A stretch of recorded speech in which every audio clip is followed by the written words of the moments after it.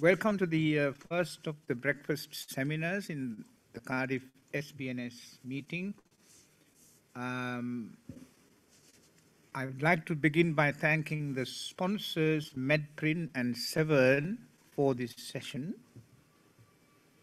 The topic is cranial closure, and we have two talks, one from my co-chair, Mr. Ravindra Nannapaneni, and the other from Dr. Drinwen Guan from China, who's going to be joining us remotely, and he's already on the line. We think each talk will be around 15 to 20 minutes, so it will give us some time for discussion. Cranial closure is a very important aspect of modern neurosurgery in terms of methods and materials for dural closure and repair of skull bone defects. There is such a wide array of choices for both of these aspects, and I'm sure the talks will enlighten us on some newer options available. So it is with great pleasure that I introduce our first speaker for the morning, Mr. Ravindra Nannapaneni, who is the senior neurosurgeon at Cardiff. His subspecialty interests include complex spine, oncology, and skull base. I have known Ravi throughout his neurosurgical career and know him as a wonderful speaker and a great intellectual. And it is legendary that one of his early career interviews was devoted to his Mensa score, being nearly 200. Ravi, please. Thank you.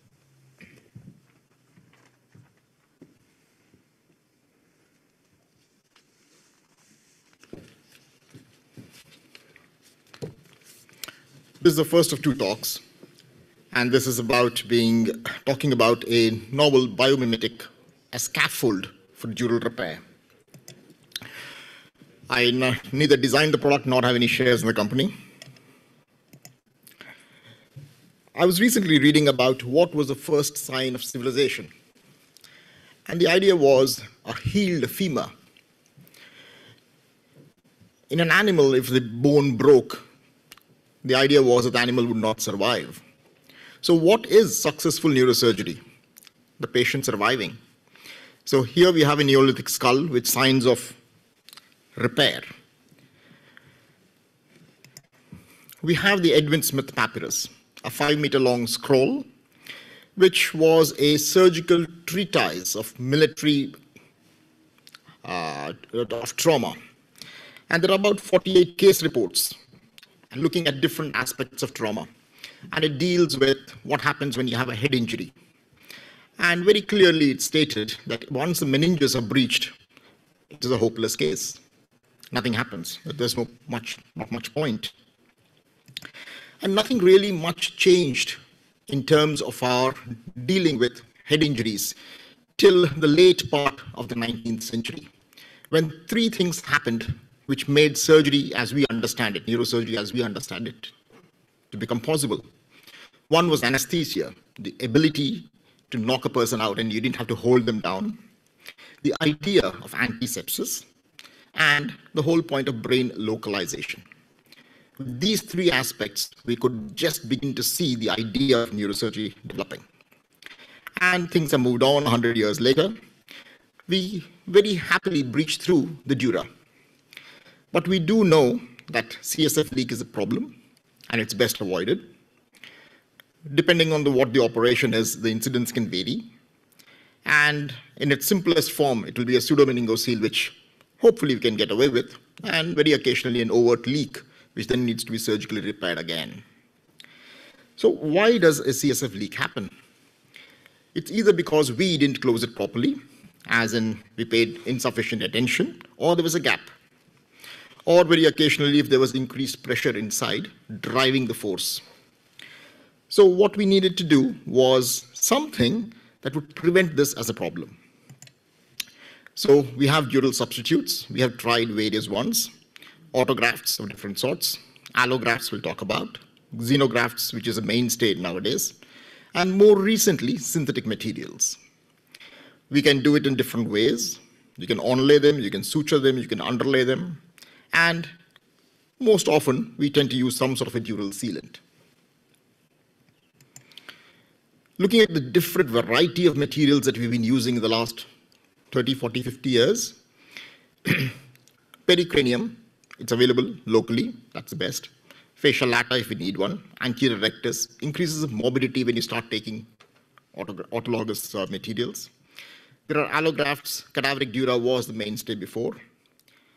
Now from bovine to fetal skin and porcine, that's this horse material that's been used, different forms of collagen really.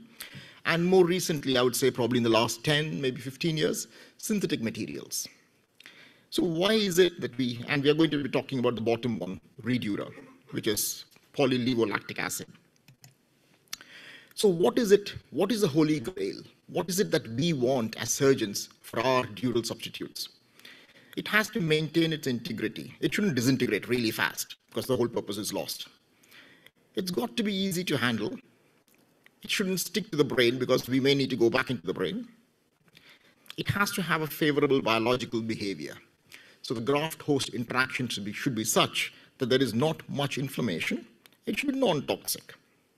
It should be available in different sizes, and there's no point having a very large size for a very small hole, or very occasionally, because of the limitations of what we have been using, you may need to use multiple patches and try to join them all together and cobble up a jigsaw. Preferably suturable. It should be strong enough for that. If it's transparent, we can see underneath if a clot is developing or a problem. And well, as with everything else, if it's inexpensive. Do we ever consider what does the patient want? Well, it's got to be effective. The patient doesn't want another operation. Well, if the patient is paying for it, it has to be inexpensive. Do we really ask what is the patient's religious or ethical beliefs? There is a paper that we are presenting later on today where many a time the surgeon doesn't know what they're putting in, and we never tell our patients what we're putting in. And previously our excuse was that there was no alternative. That is what it is, so why bother?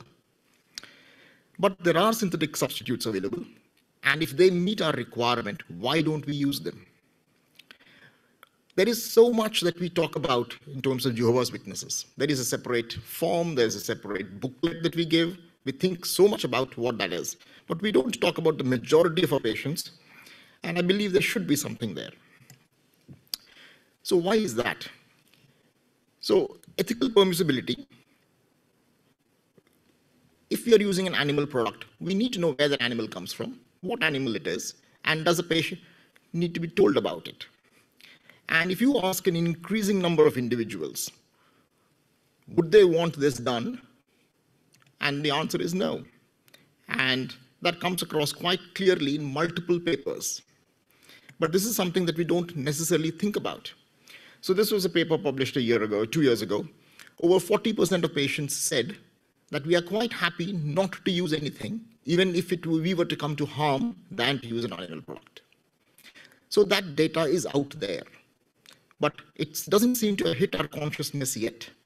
It is something that we still have not acknowledged. Montgomery said, the Montgomery ruling, we must disclose all information that the patient may attach significance to, not what the surgeon may attach significance to. And a failure to disclose that information is not in anybody's best interest. So that's where this product comes in, because I think it meets our requirement. It is synthetic, it's absorbable, and it works as a scaffold. The microstructure is very similar, and we'll look at that. And it helps recruit local tissue. So what is it? It's a chemical, polylactic acid. So it's biocompatible. It's been used for 10 to 15 years with the dura, brain, spinal cord, and nerves. It's biomimetic. It has a nanofiber microstructure. So the polymer is available as a solid. when you put high voltage to it, it becomes into a fiber-like structure that will form into a sheet. So that's the microstructure of dura versus ReDura. They look very similar. It's a beautiful piece of, it's a beautiful sheet. It's very, very compatible. It doesn't feel like a thick plastic sheet. You can suture it. It has enough tensile strength. It doesn't disintegrate when you hold it, when you wet it, when you pull on it. And it's watertight right from the beginning. And when you wet it, it gets transparent, so you can see through it. It gets incorporated over a few days with other structures growing through. And it's absorbable. Over a period of time, as other structures grow into it, it gets absorbed. The strength is maintained, as the graph below shows. It doesn't stick. I've been using this for the last 3-4 years, and I have had occasions when I needed to go back in for various reasons, and it doesn't stick. It completely nicely peels off, and it's really good. You can onlay it, not a problem. You can suture it, and it's a very nicely suturable product. You can use it in endoscopic surgery. It's very easily conformable, comes in different sizes. And because it's synthetic, you can do whatever you want with it. So a microvascular decompression, you can suture it all up. You can glue it down with whatever else you want it to do. You can use it for expansile duroplasties in the spinal cord if you needed to. So it's rapidly, it serves our purpose. It has high strength, handles well, it's absorbable. It does what it's supposed to do. It prevents a CSF leak. It doesn't stick to the structures it shouldn't stick to. Being synthetic, it's got a 3 to 5 year shelf life. And the best part is when you do a large craniectomy, for example, you just need one big, large patch. Being synthetic, it is not limited by the size of the animal. So looking at our characteristics that we wanted to look at, our holy grail, it meets all our requirements. In terms of inexpensive, well, I don't know exactly how much it costs, but it doesn't seem to be any more because my hospital has approved it. That's me. Any questions? I think there's time for a couple of questions, and then we can leave a further discussion to the end when we've heard both speakers. Are there any questions at this stage to Ravi? Ravi, can I kick off? Do you use any other method to kind of belt and braces, like, for example, lumbar drains in Because the repair is so good and I use a sealant on top, I have not needed to. So it wouldn't be routine practice for you to do that.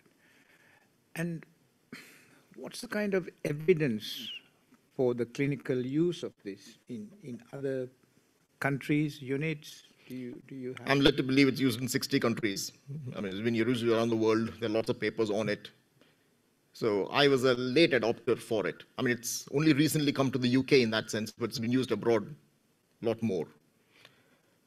So I'm sure if we take a kind of, straw poll here as to what the ideal would be for various people practicing here, does anyone use ReDura? Alistair, what's your experience? I think the risk of sounding like an advertisement here, I think it's the most compatible substance that I've found to use. I'm not an enormous user of but for instance, doing an expansion for Chiari. One of the big advantages of it is it's quite elastic, so if you haven't actually dodged it exactly right, it still works. It's beautifully suturable. So yeah, I'm afraid I sound like I'm being paid by the company, but I'm not. Oh, I don't sound like anything. I've just been given the microphone. Thank you. Are there any who have an experience of another substitute which they would swear by and say, that's my go-to? Because you had a long list of substances. We used to use Duragen before. And it's in fact a nightmare when you actually have so many choices. So what do you think is the top three, Ravi? I'm conscious the sponsors are listening to you. We used to use Duragen before. The problem I found, I mean, I've always been thinking, I don't tell my patients what I'm putting in. And I've always felt that this was not right. So that's a big thing for me, and I was looking for a synthetic substitute if it was available. I mean, we have some years down the line discovered diseases in stuff that we have put in before. So this brings in a different dimension to the discussion about how much should we be telling our patients. So if you have a patient who's a vegan or a vegetarian, and there are quite a number amongst us, so you would say this is ideal for I don't have to think about it. I can sleep well. Alistair. One of the problems is that you don't always know when you're going to be Needing using it. this. And so we end up with this omni-consent form that caters for every possible eventuality, which of course is what the lawyers would like us to. Actually, the lawyers don't want us to do that. The lawyers want us to stay as we are so they can sue us. But you know, that's what they pretend is the ideal. But you know, probably 50% of the time you use this, you don't think you're going to need something in the end. So could I just ask, just by show of hands, how many of us actually think about this aspect when we are consenting and inserting material? It's a small number, 2 in fact, which is interesting. I mean, yes, of course, please. It's been a routine part of my consent practice for every year now that I've just put on an X-ray catheter. I may use products that are derived from animals. I've yet to have a patient decline that. Okay. So, okay. I mean, would it stand up to Montgomery? Would you state which animal? Yes. Okay. Interesting. Any other comments, questions? Rick? Well, sorry for croaking. I think it's a very important issue. And certainly, if you take the allografts, Duragard and similar products, the claim that these will integrate and are biological implants, well, I'm not going to say it's false, but my experience, particularly with skull-based procedures, is that this material does not integrate.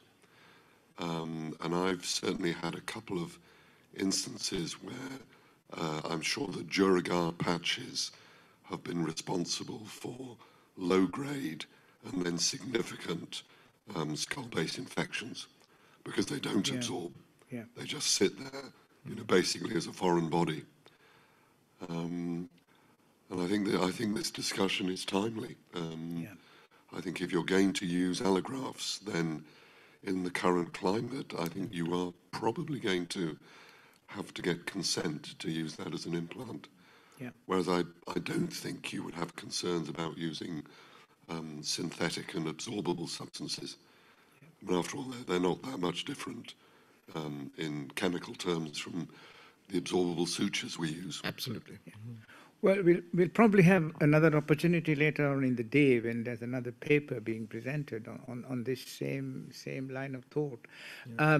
Any trainees who, because really they're the people who put these things in and stitch them up. Any comments from trainees? Okay. Right, let's move on then. Ravi, thank you very much. Thank you. Would you like to come and